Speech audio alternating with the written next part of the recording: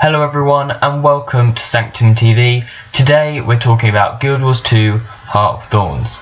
So as many of you know, the release date for Guild Wars 2 Heart of Thorns was yesterday, and I was lucky enough that two of my friends for my birthday brought me Guild Wars 2 Heart of Thorns, and I was really happy with this.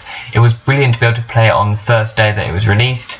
It was exciting, it was new, and it was a really good experience. So I got a lot of footage from this, and hopefully during the week, either on Wednesday or Saturday, I'll do a video so you can see the footage that I've got so far and tell me what you think. So a few things to mention. It costs 60 hero points to unlock your elite specialization, which I didn't realise at the time. So when I saw it, I was quite surprised. Luckily on my Mesmer, I had enough in order to unlock my elite specialization, the Chrono Master. I did this mainly on my Mesmer because my Mesmer is my main character, and I was very much looking forward to Chrono Master. It was probably one I was looking forward to most, especially like the new shield abilities. They're really cool, and it's good to have the Mesmer finally able to have some defense. So I wasn't able to unlock all of the Mesmer's new abilities, so I can't tell you about that yet, but when I do, I'd like to do another video to show you so we can have a look at the abilities and see what you think.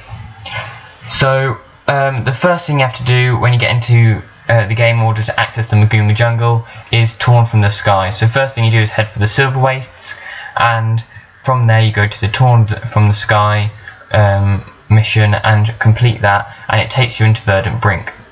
It was quite a long story, but I thought it was brilliant. Finally we're being completely immersed into the story, and it was great to look through Verdant Brink with the story rather than just going in blindfolded. So I was really excited about that. The first thing I wanted to do, as many did, was just get gliding, go around the jungle and explore. You do have to do the story first, and then afterwards you do some events with people. I just followed a commander in order to get some experience so I can unlock some mastery points. You need the mastery points to get the gliding, so it was actually quite fun going around, and everyone, you could see, because a lot of people, it was the first time yesterday, so everyone was grouping together to get experience to go and get enough experience to do the masteries. So that was really nice to see. It was really fun doing the meta event, and it's still going on today, so if you haven't tried it out yet, I would suggest it. If you have got Guild Wars 2 or you haven't, please watch the video that I released later on this week, because I really think you might find it interesting, and I might encourage you to buy it or get back into it if you haven't already, because it is such a fun game, and this has just progressed it so much further with Heart of Thorns. So definitely go and have a look at it, and thanks for tuning in today. Hopefully you'll tune in again soon.